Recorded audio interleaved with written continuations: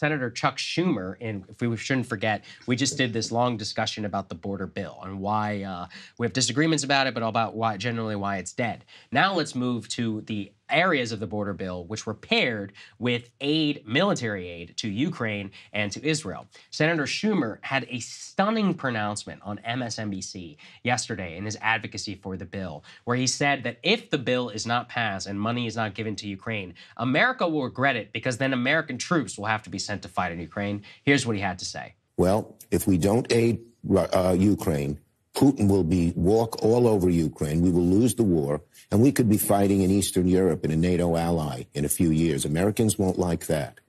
If we don't help Israel defend itself against Hamas, that perpetual war will go on and on and on. If we don't help humanitarian aid to the starving Palestinians in Gaza, hundreds of thousands could starve. And the border, everyone has said it's chaos. A speaker, you just saw Speaker Johnson, he said it's chaos. We have to do something legislative a few months ago. But what has happened, in answer to your question, so this is crucial for America. It's a turning point. History is going to look over our shoulders and say, did we rise to the occasion? To his credit, Mitch McConnell did. But too many Republicans, including Speaker Johnson, are just scared to death of Donald Trump. It is insane that the way that they act like they would have no choice in the matter. I know. But to send our sons and daughters to die in Ukraine if you don't give them even more money than they've already given. And you know what's amazing in this bill that I think it was Michael Tracy that pulled this out? One of the provisions of the bill is that the Ukraine funding includes that we have to come up with a strategy for Ukraine for the future. Yes. It's like, wait a second. Aren't you supposed to have a strategy already? We've been at this for years at this point, and you're admitting you just literally have no strategy for how this is going to end? Guys, we actually have that. Can we put A7, please, up on the screen? I will read directly from the text of the bill. He says that the House of Representatives will have a strategy regarding the United States support for Ukraine against aggression. That such strategy must be provided for a multi-year, establish specific and achievable objectives, define and prioritize U.S. national security interests. This will hasten Ukrainian victory against Russian invasion forces. I do want to spend time on this because it's one of the most dishonest things that people who are pro-Ukraine say. They're like, well, if Ukraine is defeated, then American troops will have to fight. Why? Ukraine's not in NATO. It actually doesn't change anything. If Latvia's invaded, then yeah, that's a different story. Then yeah, we would be in a fight because they're in NATO. Ukraine's got nothing to do with NATO. Ukraine is a former Soviet state, which has no security obligation, zero from the United States. I would also say it is the most stupid argument because it's one of those where it's domino theory in reverse. For example, Krystal, currently the line is to support Taiwan, we have to support Ukraine. And the reason why is because if Ukraine falls, then China will be emboldened to support Taiwan, to invade Taiwan. And my friend Elbridge Colby always points out, if you think Taiwan is under threat, then you should support weapons to Taiwan and more Navy destroyers in the South China Sea. That has to do with Taiwan.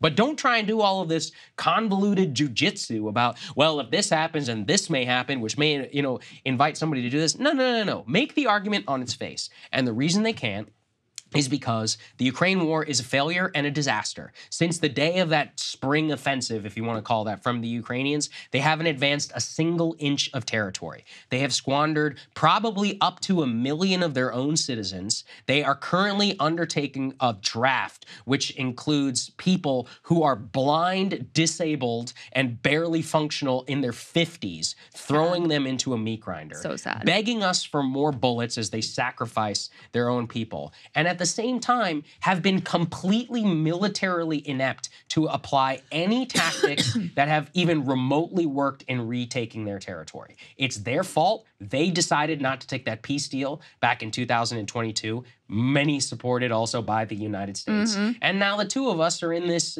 death grip where we're watching the failure of our policy just go apart. Zelensky, by the way, I should say, is in free fall. He's firing his top commander. Why? Because the guy admitted to The Economist that it's a stalemate. That's why he's firing him. He's, for the crime of being honest. The crime of being honest. He's firing many top ministers. He's finally allowing some of the tip of the iceberg corruption to come to light. Who who knows how many billions were squandered and were stolen, by the Ukrainian oligarchs now at this point. The only humanitarian thing and strategically important thing you could do would be to sue for peace as soon as humanly possible. But honestly, at this point, they have squandered their chances such that the Russians just yesterday retook a city. If I were the Russians at this point, because America is so distracted in all this thing, I would take the whole thing. I would roll through the whole country as much as I could. And it's their own fault that they got themselves into this position. Good luck with your drones and your F-16s and all of that. It's about men, it's about bullets, and you were never going to be able to do it. I mean, it's really our fault too, though, for pushing them into this war and giving them all the assurances that we would be there forever and we would back them forever and give them what they needed in order to succeed. So, I mean, our hands are incredibly bloody with this entire conflict. And so I do think it's very revealing that within this document, within this bill, pledging additional support to Ukraine, it's like, oh, and let's also come up with a strategy. The only strategy at this point is how do we possibly get to another place where there can be negotiations and diplomacy, because that's the only way this is going to end. And right now, it's already a complete disaster. We already missed the best moment that would have achieved for Ukraine the best deal that they were possibly going to get out of this situation. That's just the sad truth. Absolutely. And, and then they can't complain is that, oh, we sacrificed so many people. It's like, well, welcome to the logic of the First World War. You should have tried to settle it whenever you could. You should have listened to the wrong guy. Honestly, it's heartbreaking. On Israel as well, there's just, you can't even make some of this stuff up. Let's put this up there on the screen. Again, flagged by Michael Tracy. He says and points out, all of the $17 billion appropriated for Israel in this bill, any congressional notification requirement applicable to funds made available under this heading in the Act for Israel will be waived if the Secretary of State determines so in the national interest of the United States. In other words, it specifically exempts Israel and Ukrainian funding from congressional oversight, meaning that you are not allowed to, as we saw in the past, ask any inquiries about corruption, ask any inquiries about whether this is compliant, this military aid, with U.S. law, like, for example, violating the Leahy Act and not being misapplied against civilian forces or any oversight whatsoever. So what is the point? Imagine Congress coming in and being like, we want to abdicate our responsibility. But it actually makes sense because they don't want to know what the money and the weapons are being used for. They just want to turn them over and then look the other way and just pretend that it doesn't exist. It's just codifying what has already been reality with this White House, because we've covered how multiple times they've skirted congressional authorization to rush through. They've skirted their own State Department policies to rush through whatever weapons shipments that they want to. So this is just codifying what has already been reality and what the overwhelming majority of members of Congress have already accepted.